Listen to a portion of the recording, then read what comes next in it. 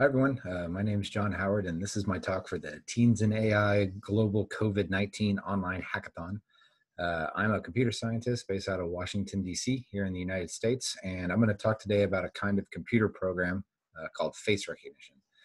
Give me 1 second. I'm going to put some slides up. Hopefully, we can go through those pretty quickly, and then I'm going to end today with a live demonstration of some face recognition technology.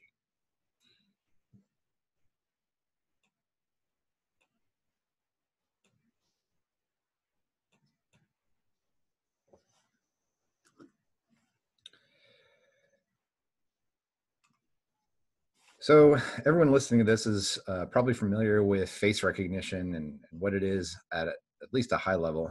And that's because your brain actually does something similar to face recognition several hundred times a day. So for example, when a friend or a family member walks into a room and your brain tells you, oh, that's my friend Billy, your brain has actually just performed a face recognition task. It may seem simple or kind of benign that our brain does this, but under the hood, it's actually a really complicated process. And I want to take a minute just to point out what is actually happening here. So first off, when Billy enters the room, your eyes looked at Billy's face and it sent that image to your brain. And your brain then compared it to face images that you had sort of stored up in your memory. And it found Billy and it told other parts of your brain about that. All of this really happens without you even thinking about it or recognizing that you're doing it. And it's pretty cool that our brains have actually evolved in this way. Automated face recognition means teaching a computer system how to do the exact same thing your brain does. But instead of using eyes, computers have to use cameras. Instead of using a brain, computers use something called an algorithm. And instead of using memories to recall friends, computers use databases. Computer scientists have been trying with varying degrees of success to teach computers how to do face recognition systems since about the 1960s. And it used to be that if you wanted to build and use a face recognition system, it was kind of hard. You might have to start off in high school learning things like matrix multiplication and linear algebra, maybe an introduction to some coding. That would carry you into college where you would learn even more complicated math like eigenvectors and convolutions. You would probably do some advanced coding with things like Python or C++. And then finally, after years and years of doing this, you'd probably have a degree or maybe two from a university, and you would be wise and experienced enough to build and use your own face recognition system.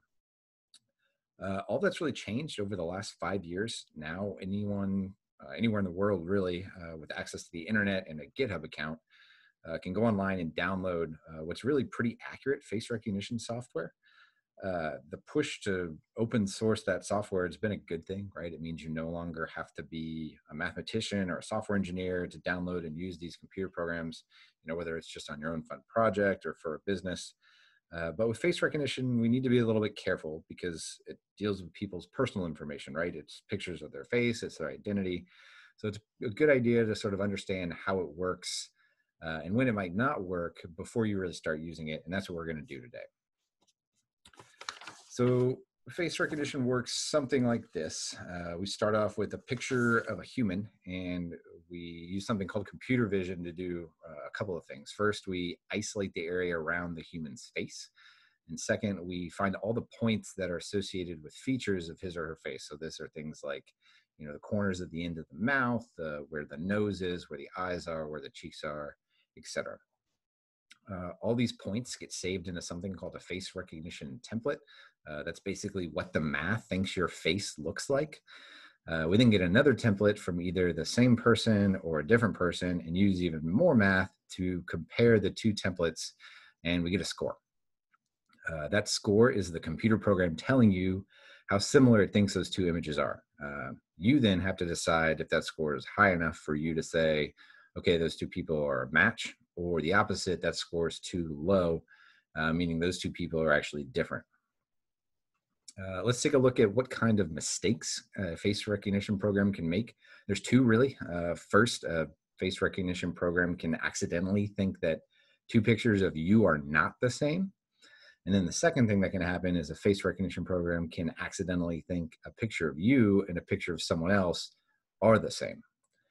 So let's look at what this sort of looks like in real life. I'm sure everyone knows who this is, right? This is Daniel Radcliffe, AKA Harry Potter. And let's think about what might cause a computer program to think another picture of Daniel Radcliffe is actually not him. So what about maybe this picture, for example? He doesn't look quite the same there, and that's because he's actually much younger, and indeed aging is really one of those things that can cause face recognition to not recognize people. But there's others. So what about this picture? I actually myself am not really sure that that's Daniel Radcliffe. It could be, but it's definitely hard to tell with the long hair, the beard. He's got glasses on. He's got a hat. Looks like maybe stayed out a little late last night. And those are all things that can also mess up a face recognition computer program and cause them to think, two pictures of what in reality are the same person are not the same. The other kind of error a face recognition program makes a little bit different. So again, we all know this is Harry Potter, but ask yourself, who do you think this guy is? It turns out that even though it looks a lot like Daniel Radcliffe, it's actually not Daniel Radcliffe. It's just some guy in Southampton who happens to look a whole lot like him, and he goes around on Instagram posting pictures, and that's all well and good. But it's a problem for face recognition, right? Now, would a face recognition program say that these two pictures are the same? It kind of depends on how good that program is. But the point here is that, as responsible users of face recognition, you need to recognize that this kind of computer program can make mistakes, right? It's a possibility. You need to account for that in any FR system you would want to use for either a fun project or for work. So I mentioned that phrase responsible users on the last slide, and I just want to sort of highlight a couple of other points that go into that responsibility category. The first thing we have to watch out for with face recognition and really all AI systems that interact with humans is that they work for all different kinds of humans, right? So I mentioned those computer vision steps before that do things like finding a face and finding points on a face. What if that part of my system isn't good at finding faces when maybe people have dark skin, for example? Or what if it thinks women faces change more frequently than men's just because women sometimes put on makeup in the morning, right? It's not a guarantee that this happens with every system. In fact, there are some really good face recognition systems out there that treat people almost identically, regardless of their gender, their race, or their age.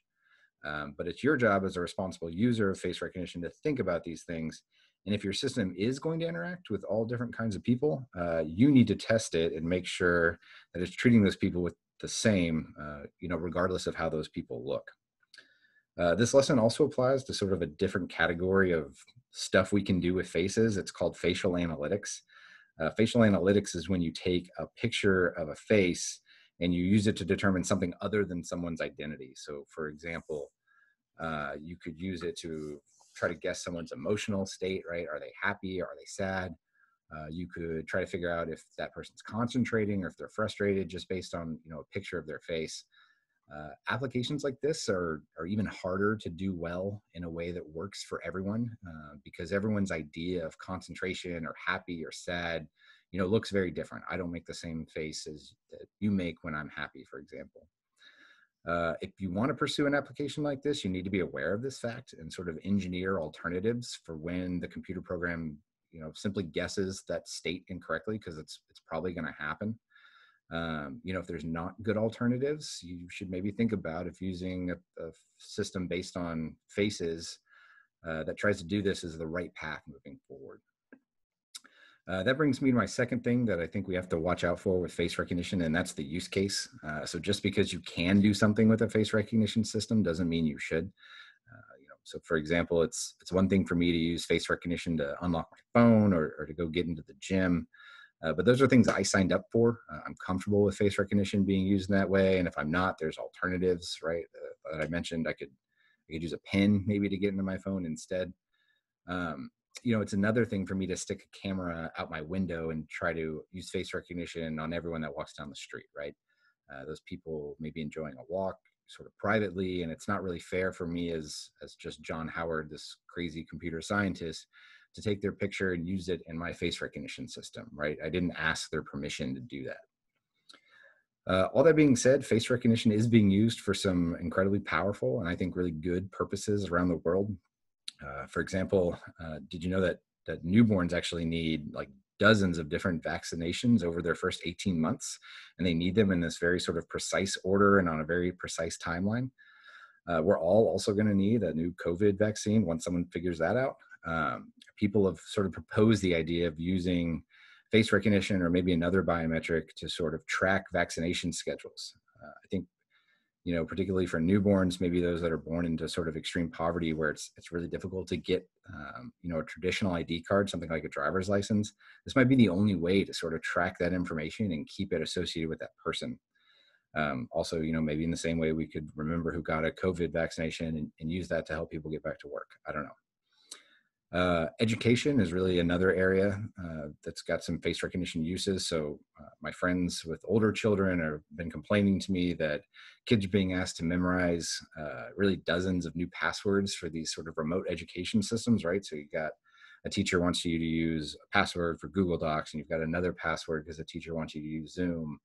And really what happens when we're asked to memorize lots of passwords like that is, one, we either end up reusing passwords, or two, we make really crummy passwords. And both of those are kind of bad from a security standpoint.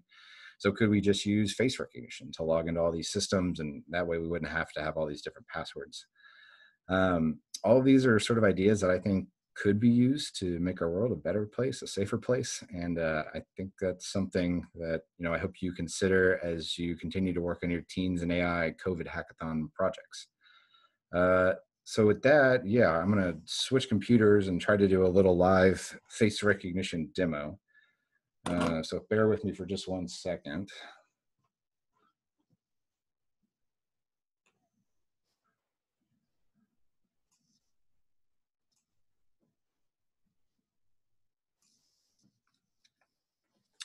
Okay, so what you're looking at here is actually a little Python code that a friend of mine, Dr. Evgeny Sorotin, put together as a little example app. You can actually find this Python code on Evgeny's GitHub account. This is one of those open source applications I mentioned. It uses entirely open source code available to the public, so you could use this on, a project of your choosing. I'll show you what this does. It actually takes over the video that I was using to talk into a little bit earlier, and it starts running those video frames through a face recognition program. And so now that face recognition program can sort of augment the video in all sorts of fun ways. So for example, I mentioned those points earlier on the face that face recognition uses. We can highlight those on my face right now. So we can see all these points around my mouth and my nose and my eyes. And hopefully those are sort of staying in the right spot, even as I continue to talk and maybe make very odd face gestures.